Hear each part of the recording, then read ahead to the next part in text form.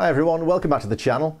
Well, in this video I'm going to do something that I kind of promised myself I'd never do, but I see so many tutorials or people trying on the internet to play this fantastic old song, and I think they're doing it wrong from a technical point of view, from a finger picking technique point of view. The song is Blackbird.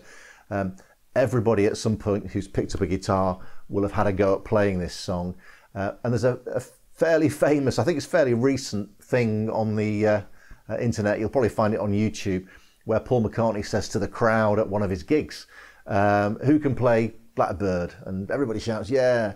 And he says, well, you're playing it wrong. Well, I think that this is the correct way to play it. And I'll put a card up in the corner of the video. I've got a video elsewhere on the channel that looks at a finger picking technique, which is a kind of a frailing technique. I call it a frailing technique, like a claw hammer banjo. This is the technique that Paul McCartney's talking about. So if you can perfect this, you can perfect Blackbird. Let's dive in. So I'll concentrate first on the picking hand. That's where the main kind of magic happens with Blackbird.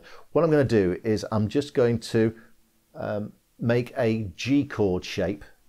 Well, I'm actually going to place let me show you. I'm actually going to just do a, middle finger on the E string, 3rd fret. Okay. The technique I'm going to show you is, Wilko Johnson used to describe his own technique as, it's like riding a bike. It's quite easy to do, but very hard to describe. This is a bit similar. So the best way to do it is to kind of just show you and break it down. I think that if you can perfect this, you've absolutely got Blackbird nailed. So let's concentrate mainly on the picking hand, but I'll just split the screen now and just show you how I'm playing the thing through, kind of normal speed.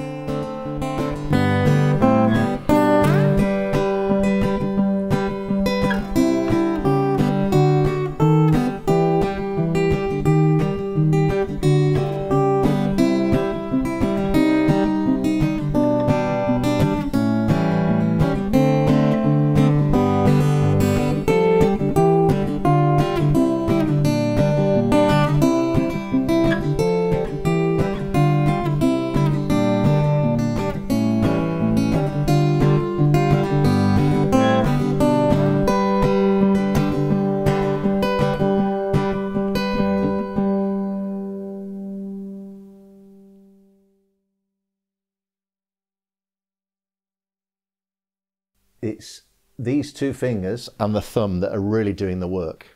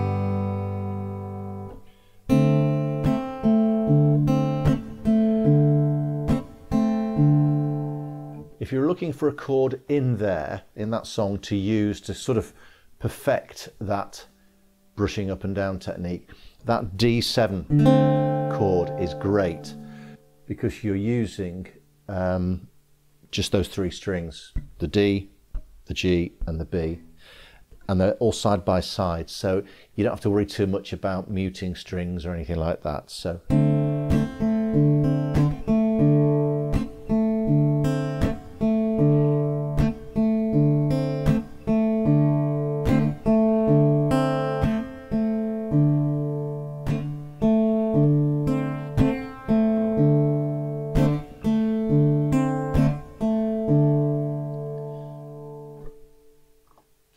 Anyway, that's it for this video. Hope you got something out of it that you can use in your playing.